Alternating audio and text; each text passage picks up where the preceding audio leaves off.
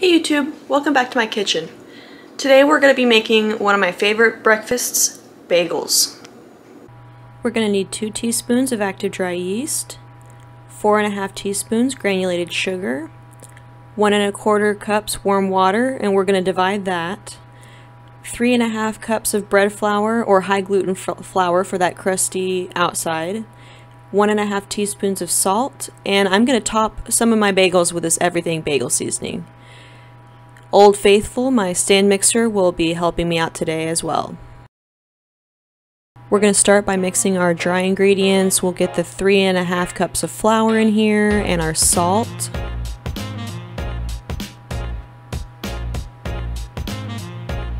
Mix that real quick, and then I'm going to make a well in the flour to dump my wet ingredients. Then I'll get that going. In my 1/2 cup of warm water, I'll add my sugar and then my yeast. Make sure it's warm but not hot water. Let that sit for 5 minutes until it starts bubbling, and then we're gonna mix that until it's dissolved and add that to the well in our flour.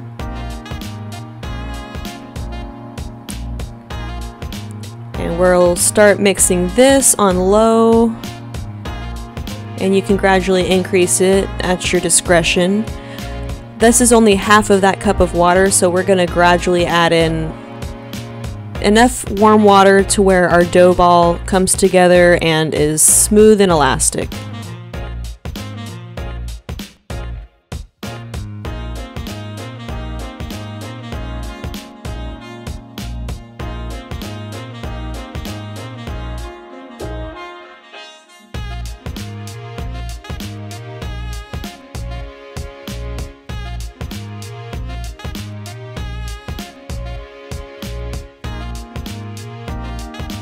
At this point, my dough mixture is starting to come up over my mixing hook, so I'm just pushing that down to get a little bit of a better mixture.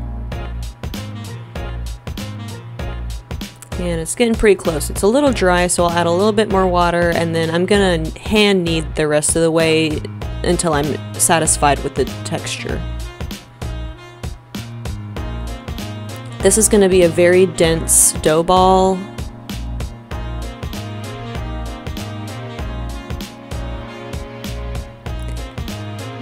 Get that nice and formed into a ball. Then we're going to oil the dough and bowl so that it doesn't stick while we let it rise.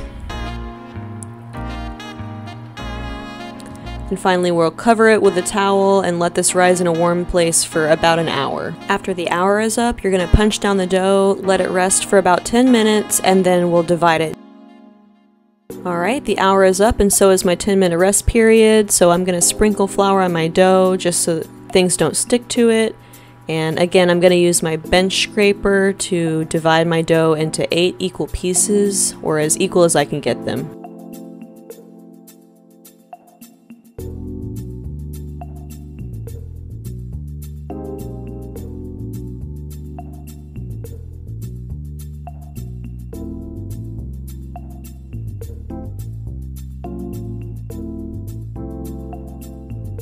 And once we've got our 8 pieces, we're going to shape each one into a ball.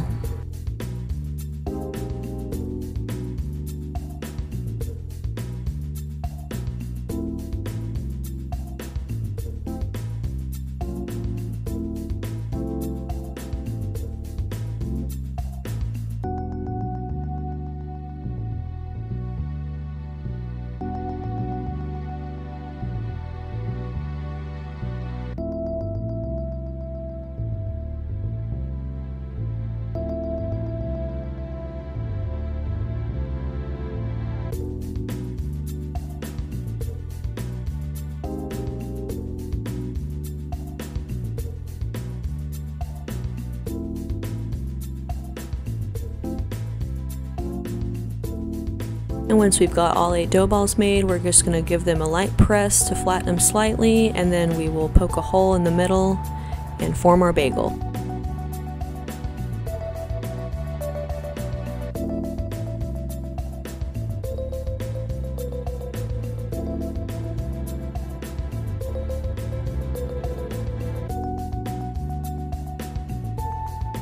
The bagels look pretty small at this stage, but they will rise again and they will also expand during the cooking process.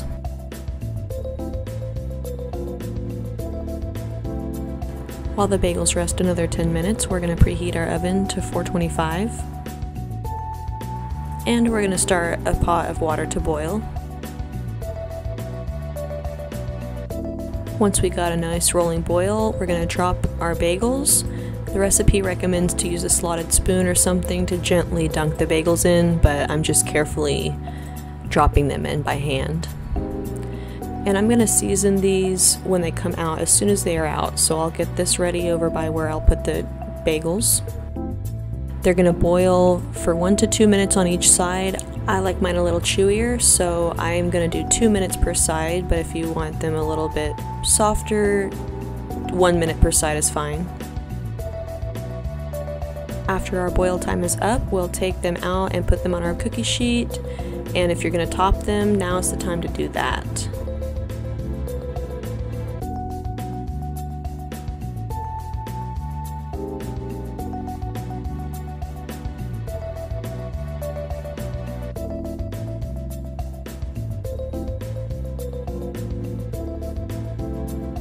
Pretty good looking, even unbaked. Next, I'll boil the bagels that I'm going to keep plain.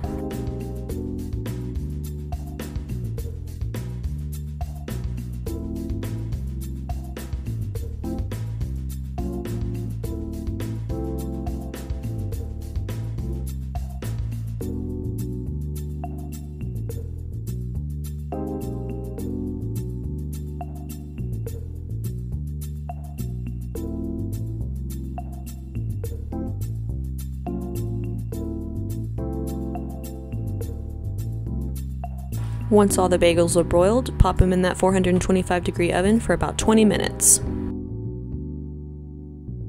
And here we are. They look so amazing. Thanks for watching, guys.